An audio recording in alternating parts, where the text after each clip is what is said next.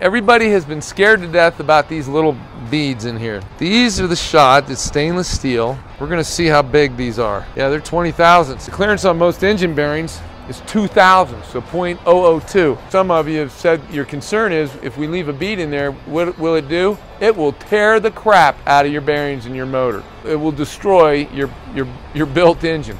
This is what we do to get rid of all our beads. So every block has a passageway of capillary and artery for oil. You've got to brush and hone out every one of those passageways. And you'll have a box of different size brushes for different size holes to clean those out. And then you'll do the same thing with your cylinder walls. But every bolt hole needs to be inspected. Then we'll dry it and we'll paint it. And then we'll move it into our build room. We'll show you that. We will blow every hole.